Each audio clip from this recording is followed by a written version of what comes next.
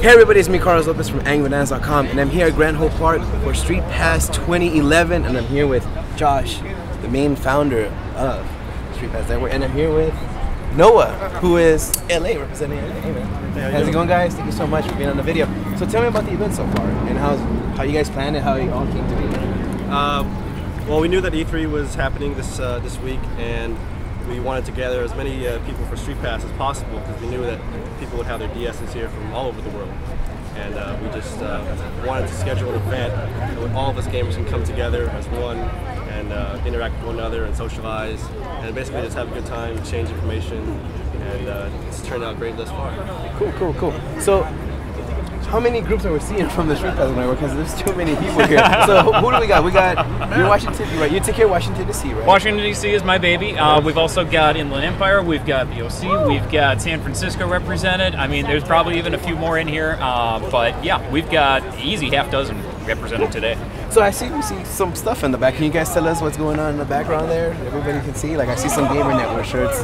You see some StreetPass Network shirts. Those were the love and care brought to us by the folks at StreetPass Orlando. StreetPass Orlando was actually founded by the folks at N-Space, who's developing Heroes of Ruin. So they were very kind to share the love with us. There's also some paraphernalia for Heroes of Ruin, coincidentally enough, that is being shared here, and demos going on in the background. Cool. Now, as you can see, there's a lot of people here. I think there's about maybe 30 or more here. Now, how would you guys want to see that this whole StreetPass Network to work even better in the future? What would you guys want as far as developers to see? Would you guys want more StreetPass stuff, or you guys want more of a, I don't know, what kind of features would you like to be used for this new technology we just got for 30 years?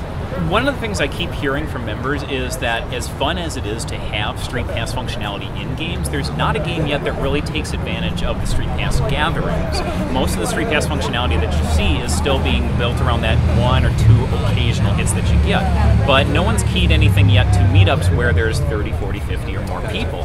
So if there's something that a developer can do to address that and build off of the potential in that regard, that I know would be very welcome by a lot of gamers. Cool.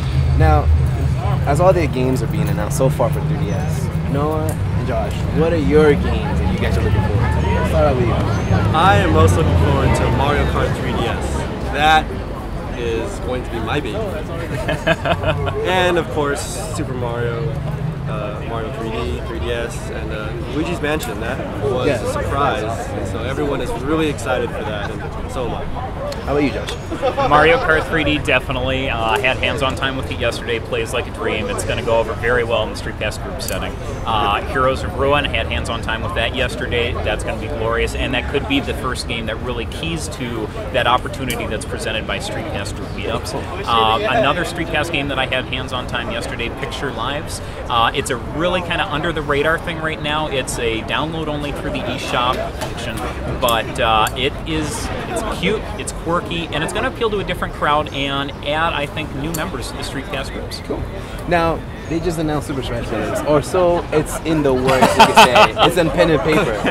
But how would you guys want StreetPass or just the Wi-Fi network and everything else work for this new Smash Bros? If they were to just listen to you guys, what would you guys tell them? Well, I think they have a template in place with the way they have Street Fighter and Dead or Alive, those battles that they have, people pass by one another. So I think implementing that in Smash Bros. Would be essential, I think, for the game to be even more of a success. But I think that they're on the right track with StreetPass. All these games are being developed with more and more StreetPass part of the game. So I think by the time that game comes around, we can see something really impressive. Cool.